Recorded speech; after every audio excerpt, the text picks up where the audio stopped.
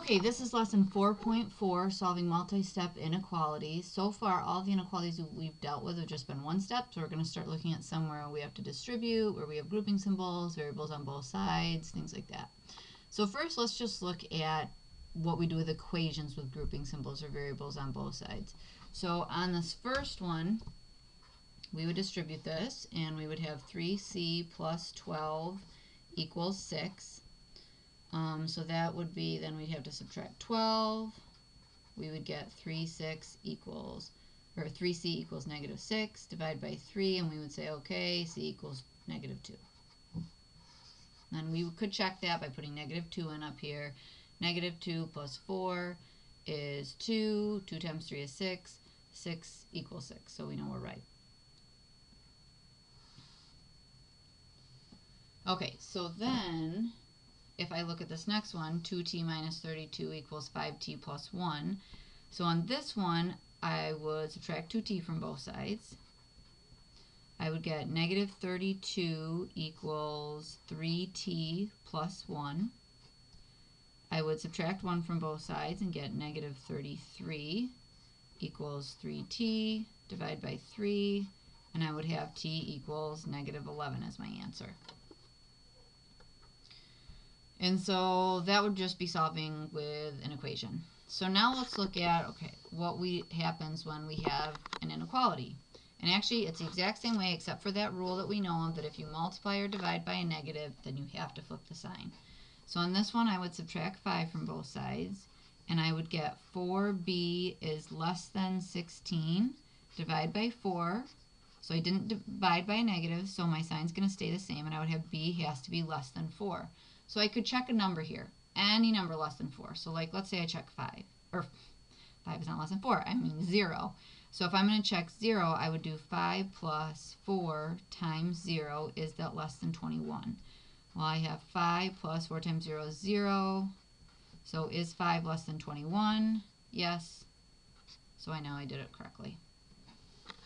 So you guys go ahead and try quick check 1. There's 3 of them on page 220.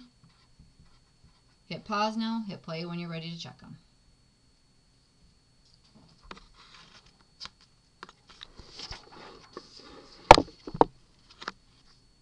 Okay, we're going to go ahead and do the 3 problems on in quick check 1. The first one was, I'm sure you can see here,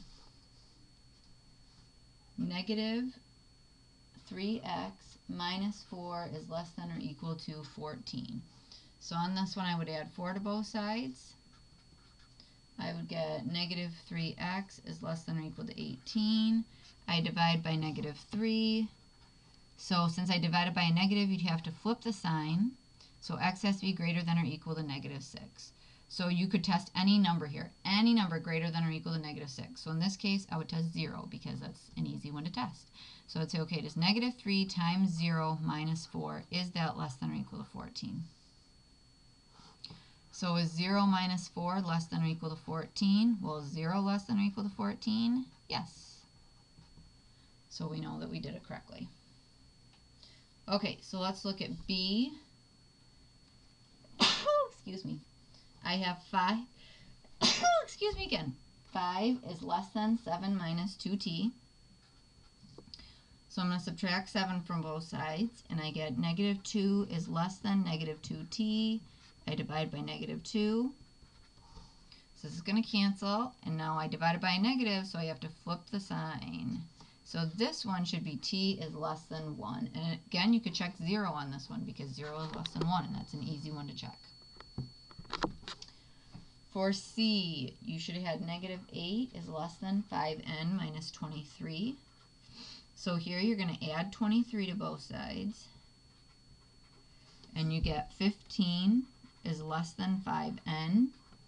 So divide by 5, and you have n is greater than 3. And again, I flip that around and write it with a variable first, so you know that you're reading it correctly. Okay, let's go ahead and look at quick check 2 now. Or not quick check 2, but example 2, I should say. So here we have grouping symbols on just one side of the inequality. So I'm going to go ahead and distribute with those. So the 3x just stays where it's at, and I have positive 4 times 6, which is positive 24. 4 times negative x is negative 4x. It's less than 2. So I'm going to add up like terms. 3x minus 4x is negative 1x, plus 24 is less than 2. So I'm going to subtract 24 from both sides, and I get negative 1x is less than negative 22. I divide by negative 1.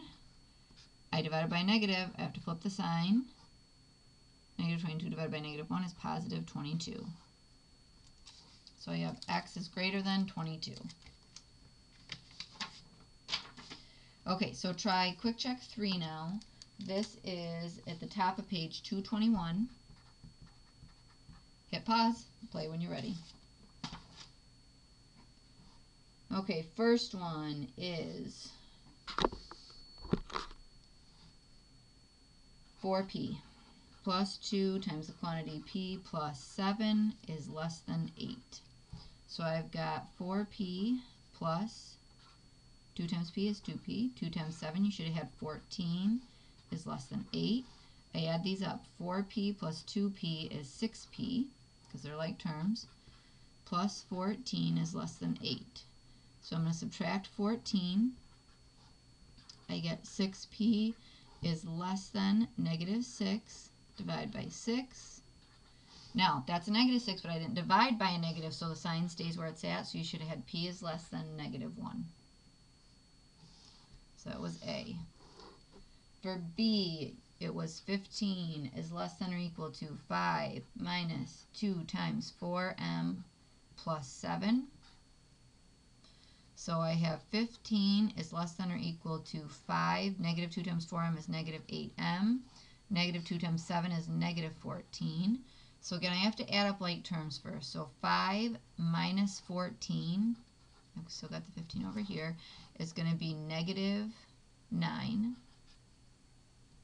minus 8m. So I'm going to add 9 to both sides. 15 plus 9 is 24. So 24 is less than or equal to negative 8m. But now I have to divide by a negative. So when I divide by the negative, I have to flip the sign.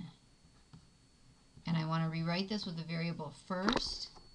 So you should have had m is less than or equal to negative 3. Okay, now for C, you should have had b is greater than 3. B is greater than 3. So you distribute the 3, and you would have had 15 minus 3b. You'd add up the 15 and 2 to get 17. So then you do 8 minus 17, and you're going to have to divide by negative, which should flip the sign, so that's why it's b is greater than 3. Okay, let's look at this example. So now we've got variables on both sides that we need to deal with. So I have the 8z here and the 3z here. My biggest tip on these ones is there's lots of different ways you can solve it, but I would always try to keep the variable positive, the coefficient of the variable positive, so that way you don't have to worry about flipping the sign. So, like, I wouldn't want to subtract 8z because then I get a negative 5z. So instead, subtract 3z from both sides, because then you're going to maintain a positive coefficient in front of your variable, which is 5z. And then I'm going to go ahead and add 6 to both sides. So I get 5z is less than 18. Divide 5 on both sides. So you get z is less than 18 over 5. And you can write that as a mixed number. Z is less than 3 3/5. So go ahead and try quick check 4. This is also on page 221. There's only one of them. Let's go ahead and try that.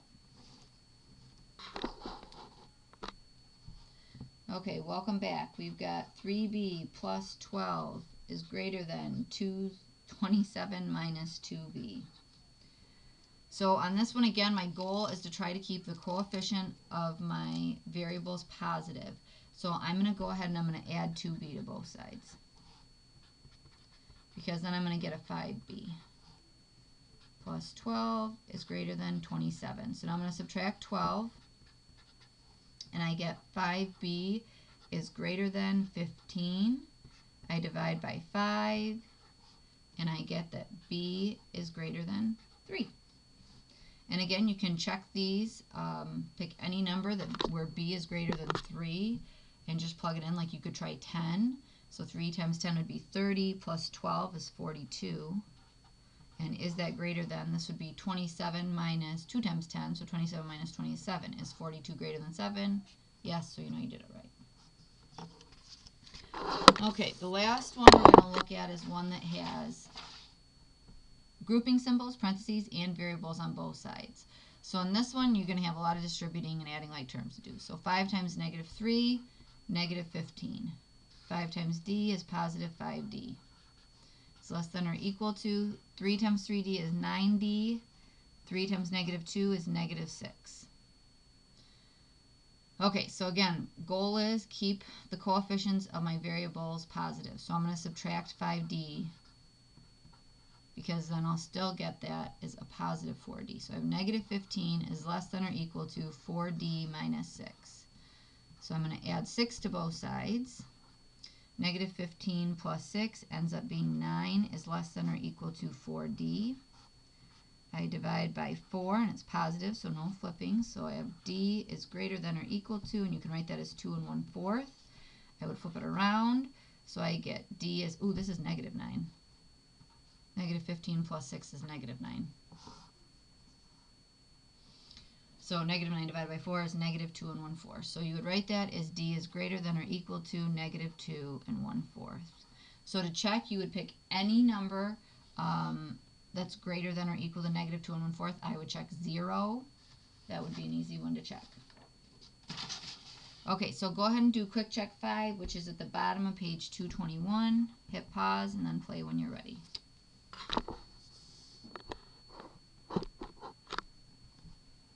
Okay, let's go ahead and see how you did.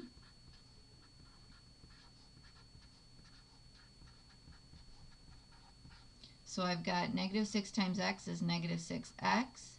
Negative 6 times negative 4 is positive 24. Be careful, that negative or negative was positive. For this one, you should have had 7 times 2x is 14x. 7 times negative 3, negative 21.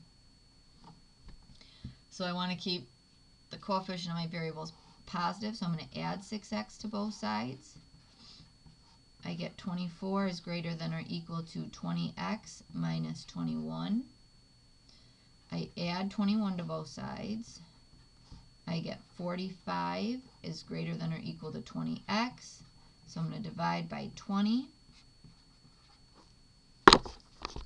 And you should have that x is less than or equal to 2 1/4. But again, rewrite it the other way. X is less than or equal to 2 1/4. Variable on the left. Okay, I hope this went well. Go ahead and rewatch any parts that you weren't sure of. Thank you.